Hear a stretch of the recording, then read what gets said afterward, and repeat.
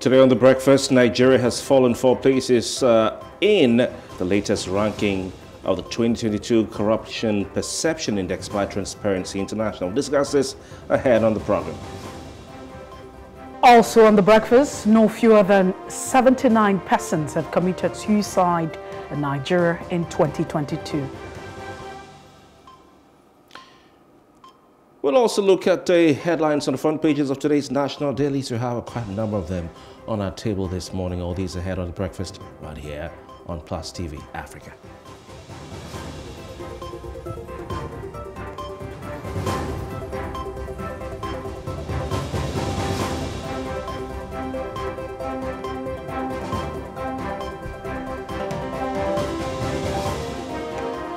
Very good morning to you. Welcome. It's The Breakfast on Plus TV Africa. Hope you're having yourself a nice morning and getting up to a brand new day.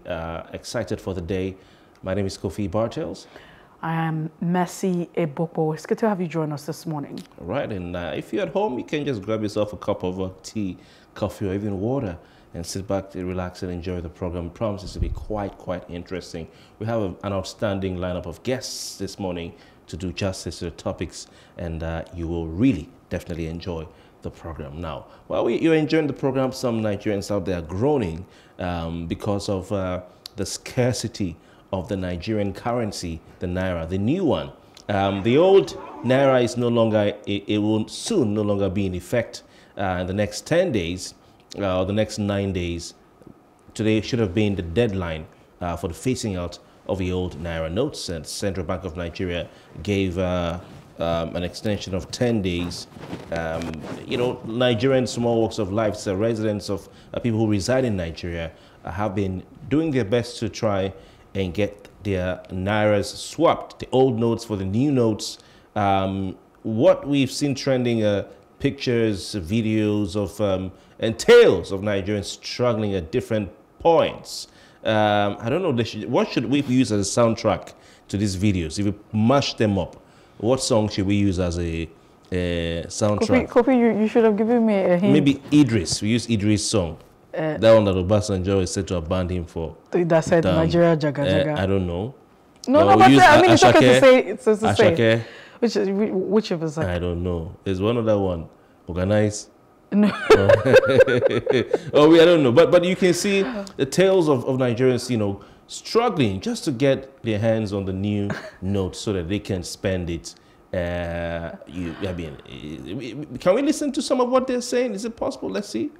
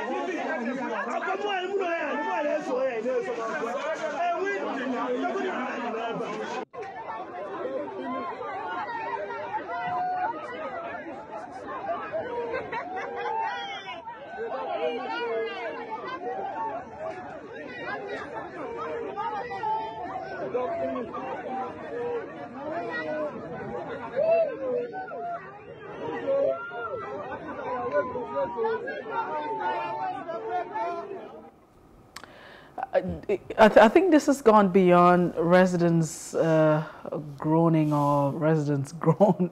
This is residents' struggle for the new Naira notes. That's what it should be, right?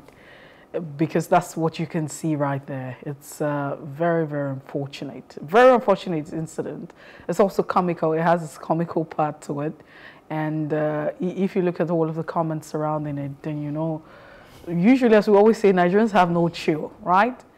But I'm just asking myself, how worse can this be, really? I mean, look at all of that that's going on. But to be very honest and to talk about the realities that a lot of persons have been going through too much stress, just to have access to the notes. So if you walk into the banks, maybe that might be different from this morning. I can't really tell. But as of yesterday, you find a lot of persons queuing. I mean, for those banks that are dispensing or ATMs that you have, giving out the notes, we're not even talking about the new Naira notes. It's a struggle for the currency now. People are struggling for the currency, cuts across, different parts. And what this is speaking to the issue of cashless policy. It feels like this is very loud in our ears or eardrum, and we need to pay attention to it. Because at the end of the day, those who are actually queuing to get cash, is that there are some services that you probably need to, exchange money. Maybe you want a service. For instance, you need to move from point A to point B, and you definitely need to pay cash, because I'm not sure that the kope, as we call them, or the downfall would be accepting, transfers, and they don't have POS, for you to swipe your ATM card and pay for what it is. So this is where we're actually moving towards. Yes, the CBN governor had made statement yesterday, but this also did not address the issue.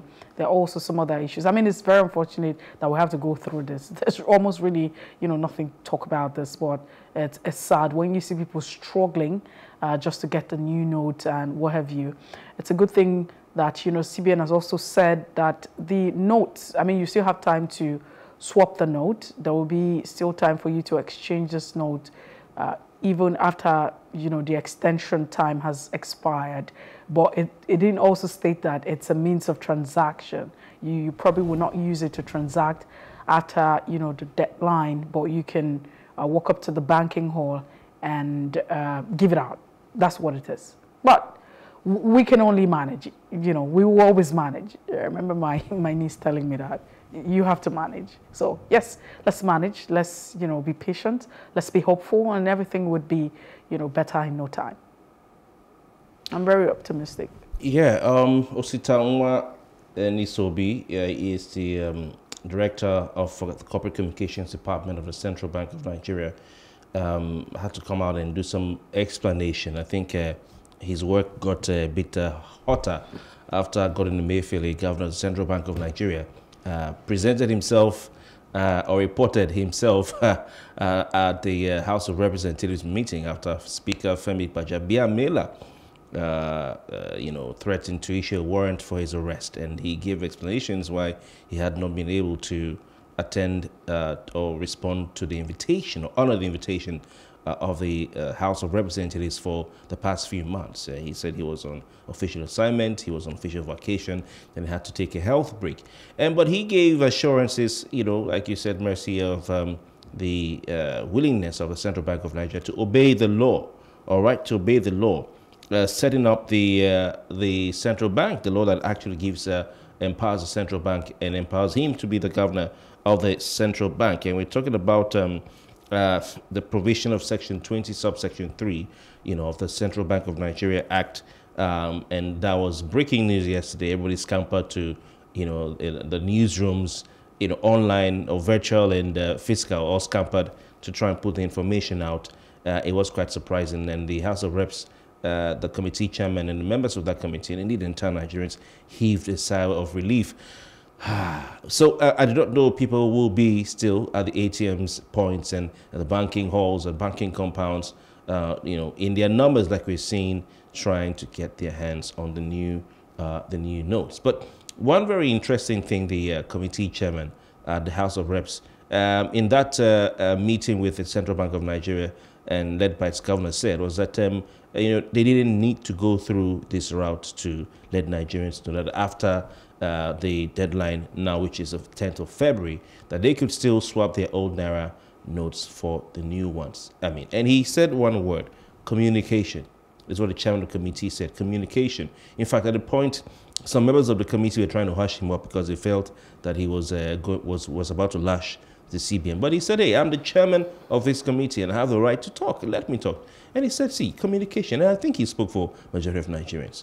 Because we've had a lot of unclear things about this particular the past few policies or the past few months, the cash withdrawal policy, the Naira swap policy, we've had policy somersaults, or policy U-turns, if you want to call it back. Right now, people are not even sure as to whether they can get the new Naira over the counter. People are not sure again because of the inconsistency in the messaging of the Central Bank of Nigeria. So the committee chairman, Mercy, said, communication is key. And if they knew that they were going to accept the old Naira notes after the deadline, they should have communicated this to the public. If they knew they were going to extend the deadline from the 31st of January to the 10th of February, they should have communicated ahead of time, ahead of time. So this is very important. Well, they are saying that you can, like you said, Mercy, spend, you cannot spend the old Naira note after the 10th of February deadline, but Nigerians can swap it, the old notes for the new notes. But Nwani Sobi, the central bank spokesman, had to say that after the deadline, Nigerians will be able to redeem the face value of the Naira only at the Central Bank of Nigeria and not at commercial banks. Only at the Central Bank of Nigeria and not at commercial banks, subject to meeting certain conditions. It's quite interesting. Subject to meeting certain conditions. What are these conditions? Nigerians will have to find out, and those in the country will have to find out. But here we go again. So this is where we are. Mercy, yesterday I tried to get the new Naira note at the bank across the office. As I stepped out, I was walking towards the ATM majestically because I know that bank is a big bank and one of the top banks, and they always have money in that ATM. He shouted from afar, "Money no day, you know day." So I should go to the other one. It's at Dale Loud somewhere. I should go, and I said, "Oga, may I go house?" I haven't returned that money. And what I say is that, what's happening is beginning to resemble what we saw in Greece when they had the economic meltdown. They defaulted on debts and all that. It's beginning to resemble what we saw in Venezuela. It's beginning to resemble what we saw in Argentina many years ago, and recently in Sri Lanka. And the sign for economies that are countries that are heading to the economic abyss, okay? The countries that are heading to the economic abyss is that you find queues and crowds, people trying to get money out and they can't. That's one. Number two, if we're having fewer Naira notes than we used to have in circulation, these new notes, then it means that some people who want to withdraw money, they won't find it. And I think that is not, I don't know if that is the best, because the legal tender is the reason why you have legal tender. There's a reason why you have the currency. It's because it drives trade, it drives commerce. No, so people buy and sell. No, so naturally, I mean, this will not be the first time we have had, new Naira notes or changing our currency in terms of the print and what have you, and that has actually gone smoothly. But, the excuse and some of the conversations that you have is that the CBN is responsible for regulating the note currency and what have you, and it is also the CBN's responsibility to ensure that, hey, we're not in inflation. And so this might just be a way to say we're not experiencing inflation as it should be or as it is. I mean, inflation is on top of the issue. And then when you begin to look at it, you ask yourself, does this in any way solve inflation or it complicates the situation? But I like the fact that there's been a response, and that will be on next top trending, the response from the CBN Governor Godwin Emefiele. It would probably just put a bit of that rest to us. I'd just like to get to that. So Emefiele, or the CBN, says that the banks will still accept old Naira notes. The banks will still accept old Naira notes. He says it will continue to accept the old Naira notes even after the deadline. He said so, but what I just said is that the CBN spokesman, sorry to interject, Mercy, came out to clarify after Emefiele's appearance at the House of Reps meeting. What I just said was that he says that the clarification is that you can't go to the commercial banks to swap the old Naira notes. You have to take it to the Central Bank of Nigeria. Well, I'm sure that not the commercial. Just the same way. The same way we have. There's an outcry. The reason for the deadline is because Nigerians have been very vocal. They have put out their feelings. I mean, there's a lot that's been going on, and that is the reason why they extended it. So I want to believe that Nigerians will still talk about this. Yes. Because when you say go to the CBN is not like commercial banks. No, but you don't find it anywhere. Yes. Right? So what he's saying, this is what he said, according to the provision of Section 20, because like I said, the man had to come out to clarify things. He hurriedly addressed the press. This is a director of corporate communications department, CBN Osita Nwanisobi, spoke to newsmen. He called them and said, see, what is happening, don't get it wrong, don't get it twisted, if I want to use that word, that you cannot take the money to any commercial bank anywhere because it ceases to be legal tender. And it says in climes all over the world, any money or currency that ceases to be legal tender, cannot be changed at the normal banks. You have to go to the controlling authority. Now, in Nigeria's case, it's the central bank of Nigeria. So I remember it comes vividly with its own peculiar challenges. No. So I also remember. But just quickly to add that, I would urge people not to sit back at home. Sorry, Mercy, and wait till I go central bank. So I don't think that's it should be cast in stone. I don't think that's rocket science. If the CBN is saddled with the responsibility, that's why you have the House of Representatives or the committee. Saddled with the responsibility of new Naira note redesign and the swap, calling for Emefiele, and at the end of the day he's accepted. He said yes, we stand with the House of Reps at this point, because vividly there's also reference to section 20 subsection 2, 3, 4, almost 5 of the acts, CBN Act of 2007, and that has stated that the bone of contention is that, oh yes, when it gets to that time, the owner note, you can't swap it, it's over, it's no longer a legal tender. But these conversations are not cast in stone. And of course, if you want to begin to go to the courts to get interpretation, then if the CBN is saddled with the responsibility, I'm just saying logically, if you think about it, if they're saddled with the responsibility of ensuring that, yes, they are going to take out or collect these funds, the old note, as a legal tender, then they'll find a way. It's not going to be a big issue. I'm sure that clarity would definitely come, and I'm also hoping that the CBN is listening in. The governor of the CBN is also, listening in, Godwin Emefiele himself. So it shouldn't be a problem, right? But it's okay that that's been mentioned, but we know that we'll definitely find a way out. And speaking to the reason why we have several arms of government, checks and balances is very important. I remember vividly when, the House of Representatives, the House rejects it, and we begin to politicize it, and we begin to think, oh, this is about politics. It's about a certain political party. Everything should not be politicized.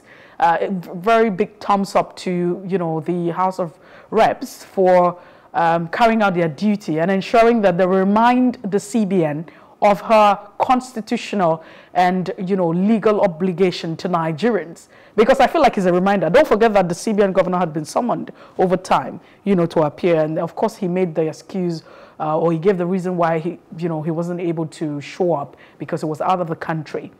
But the reason, if you look at it, they constantly made reference to that section of the Act, section 20, subsection 2, 3, 4, and 5 of the CBN Act of 2007. And we're here now. So yes, it's a good one that, you will still have the opportunity not to lose your Naira.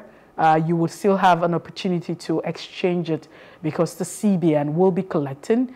Whether or not it will be directly, I'm sure they'll find a way to do all of that. But we need to move away because we're out of time, and we'll definitely return with our top, I beg your pardon, the papers this morning. We'll call it Off the Press. Please stay with us. Good morning.